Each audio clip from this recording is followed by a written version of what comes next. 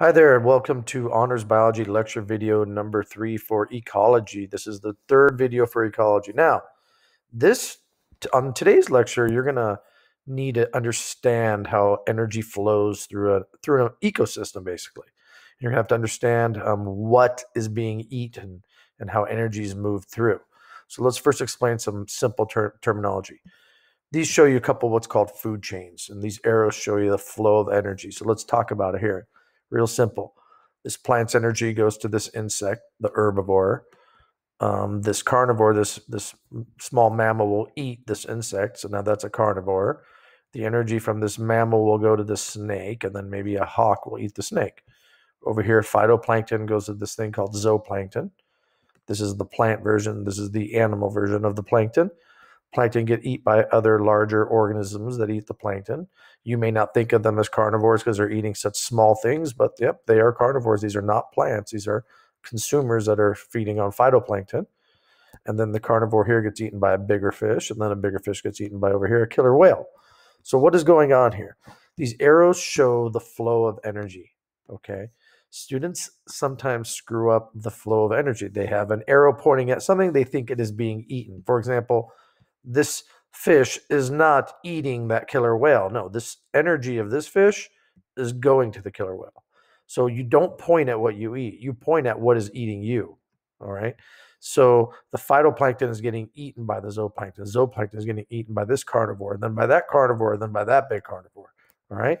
These are called feeding levels. Each feeding level is called a trophic level. All right. The primary or first order consumers, these guys, these are the primary producers at the bottom.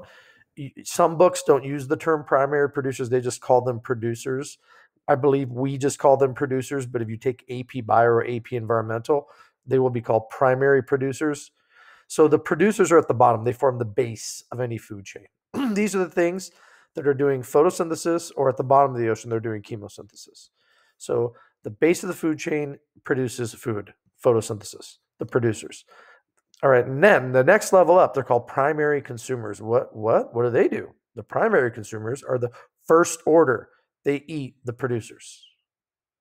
So this is a first order or primary. First order, primary, same thing. So the things that eat the first order, boom, are secondary. The things that eat the secondary are third, a fancy word for third, tertiary. If you eat third, you're a fourth or quaternary. And every now and then you'll see a fifth level sometimes in an aquatic biome, but not very common. Sixth, very rare, if at all. And I'll explain to you in a little bit why they are rare. At the very top of the food chain, things that don't get eaten by other things, top consumers. Now, humans, we break all these rules. We can eat technically anything. We do not count. This is in the natural world, so to speak. Now, a food chain, grass, grasshopper, energy of the grass goes to the grasshopper, energy of the grasshopper goes to the frog, the energy of the frog goes to the python's energy then goes to the eagle. There's a food chain. But you take all these food chains and you mishmash them together, and boom, you got a web. It is a web. There's information going everywhere. All right. So the eagle here eats a bunch of things. Think of all these arrows coming at the eagle as mouths of the eagle. The eagle is eating the python. The eagle can take energy from the python. The eagle can eat the rat. Eagles can eat small wolves. You think, is it going to eat a wolf? Yeah. If they're puppies, yeah, they will snatch them. An eagle can eat a frog. An eagle can eat a smaller bird like this thrush. So this eagle has 1, 2, 3, 4, 5 mouths, and they are all feeding in every direction. So this is a food web. It's a very tangled assortment of information. All right, now, in this food web here, I'm using this one as an example. I'm using another one that's simpler in a second. We have the producers. These are the things that are the base of the food web or the base of a food chain. In this one, they're here at the bottom. They're all at the bottom. They're easy to see. They look like plants. They're plants. Right here, mangoes, lavenders, flowering plants, corn. These are all plants. These are the producers. Now, how do you recognize them? Well, you recognize them because they're pictures of plants. Well, you need to know that the producers in a food web do not eat. They are not eaters. They are producers. Since they do not eat, you'll notice no arrows. See, arrows are always pointing away. No arrows point at the producers. That's how you would find them. So if I give you a food chain with letters and didn't give you actual names, you would have to figure it out based off of arrows and where they're pointing. You're going to see this on some of your assignments. So no food is being eaten by the producers. Look, no arrows are pointing at them. Look at the eagle, pointing at it, pointing at it, pointing at it, pointing at it, pointing. It's eating a bunch of things. Right? What does the wolf eat? Well, rats, and in this case, the thrush. All right. Who eats the wolf? Also pythons, baby wolves. These little guys, they get eaten out in the wild. The frog. All right. What does the frog eat? Grasshoppers, butterflies, fruit flies, dragonflies. But the frog gets eaten by the python, the frog gets eaten by the eagle. So that's how you read a food chain. The rat eats the grasshopper. The rat gets eaten by pythons, eagles, and wolves. All right, showing you the flow of energy. Now, you can count. This is going to make it, it's going to get difficult. Think of this. This is zero. The reason I'm giving the base of the food chain is zero is it is not an order consumer. This is the producer. So pretend that's a zero. This is a first order. This is a second order. This is a third order. This is a fourth order. All right. Now, let's use a simpler one to answer some questions. First question. How many herbivores can be found on this food web? Interesting question. To find herbivores, you first got to find the producer, which is, in this case, a plant. There it is, the green plant. An herbivore, by definition, an herbivore only eats a producer. Only. Okay, so we have two things that eat the producer. We have a mouse and we have a grasshopper.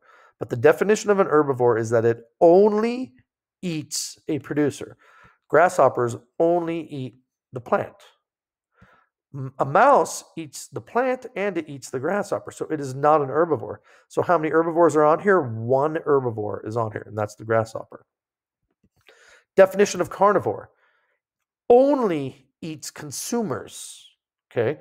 Only eats consumers. So grasshoppers eat a plant. They are not a carnivore. Mice, they eat a plant and a consumer, but they eat a plant. So that doesn't mean they're a carnivore. They're not a carnivore. The definition of carnivore only eats a consumer. Owls eat mice. There's one. They eat frogs. These are consumers. So there's one carnivore.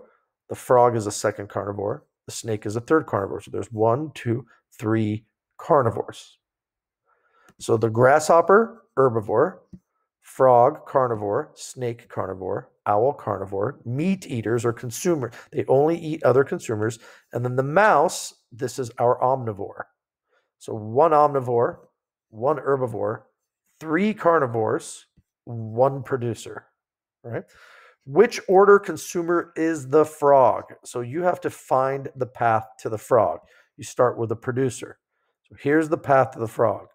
You go grasshopper, so that's first order, and then the frog, that's second order.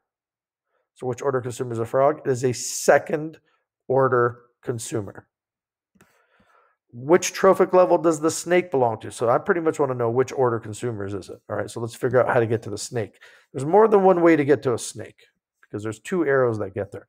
So let's keep it simple. Green plant, mouse, snake. So 0, 1, 2, second order. Okay. 0, 1, 2, third order. So the snake is a 0, 1, 2, second order. 0, 1, 2, 3. So it's a second and a 3. It's a 2 and a 3. All right. So the snake belongs to a 2 and a 3. Which trophic levels does the mouse belong to? Okay. So 0, 1, it's a first or primary. And there's another way to get there. 0, 1, 2. It's a first and a second. All right. So the mouse is a 1 and a 2. Next question. Which organism competes with the snake? If you compete, it means you eat similar things. And which organism eats similar things as the snake? I would say it's the owl. The owl eats the mouse and the frog, and the snake eats the frog and the mouse. So the competitor of the snake is the owl in this case. Which organism should have the most abundant biomass? Here's what you need to know. As you get higher numbers, the biomass drops. And I'm going to explain that to you in a second on a slide. So I'm asking you now because I have it on a food web and I want to use it in an example. So as you get bigger in value, your consumer number increases, your biomass will decrease. So for example, plants are at the bottom of the food chain. They are the lowest number. They're a zero technically. They're not an eater. They're a zero order consumer, you could say. They have the most biomass. Okay. As you go up, 0, 1, 2, or 0, 1, 2, 3. The snake is 0, 1, 2, or 0, 1, 2, 3. The snake and the owl both have a 3. They are the highest number, so they should have the lowest biomass. The most abundant biomass will be at the bottom, the green plant. Okay. So the most biomass, green plants, abundant. Least biomass, it's the biggest numbers are the owl and the snake. They are third order consumers, so they will have the least biomass. As you go up a feeding, 90% of the energy is lost in biomass or energy in this case. So when you lose 90% each jump, as you go up and the numbers get bigger and bigger, there is less organisms as you go higher up a food chain. That is just how it works. All right, so here's what I'm talking about: energy transfer. 10% of the total energy consumed in one trophic level is incorporated into the biomass of the organisms the next level. So you are going to get a problem on one of your assignments, and it's going to tell you numbers. And if I say to you, start out at the base, I'm not going to start with sun. You're going to start out at the base. I'm going to give you the producers. If you have 10,000 joules or 10,000 kilograms, I don't care what unit it is. If you have 10,000 units of energy in the base of a food chain, every time you go up a successive feeding, you lose 90%. So only 10% passes on. So 10,000, what's 10% of that? 10% of that is 1,000. 1,000 joules of energy ends up in the next level, or calories of energy. It doesn't matter what unit, or kilograms. It could be any of them. The next level, only 10% of this carries on. So 1,000 becomes 100. 10% goes up in the next level. 100 becomes 10. And now we're at the third level. If we go up to the fourth level, what's 10% of 10? The fourth level would have 1 joule of energy. So you can think of energy as mass. Mass can be converted into energy. Less mass, less energy available. So you can think of this as energy or biomass. So as you go up a feeding, 90% of the biomass or 90% of the energy is lost each successive feeding. So because of this, you eventually run out of room. You cannot have 6th, 7th, 8th level feeders because there isn't enough biomass to go along. All right. So organisms at lower trophic levels are usually more abundant. So on our planet, we have the most biomass is in the form of photosynthesizers on our planet, basically, because they're the producers on our planet. The least abundant organisms on our planet are like super high on the food chain, like killer whales and great white sharks are in low abundance. Any high level predators in the wild also, like hawks and eagles, you don't have that many of them. Why? They're high on the food chain, so they are low in abundance. You don't see a bunch of hawks and eagles flying around all over the place. You see a bunch of birds way lower on the, like pigeons. they're way low on the food. They're like scavengers. They'll eat anything. They're like a first or secondary consumer. They'll eat anything. So you see pigeons everywhere because they're lower on the food chain. You don't see eagles and hawks. They're a 4th or 5th consumer. You don't see that many of them. All right. So higher trophic levels contain less energy because of the phenomena of how much energy is lost between levels. We will stop there.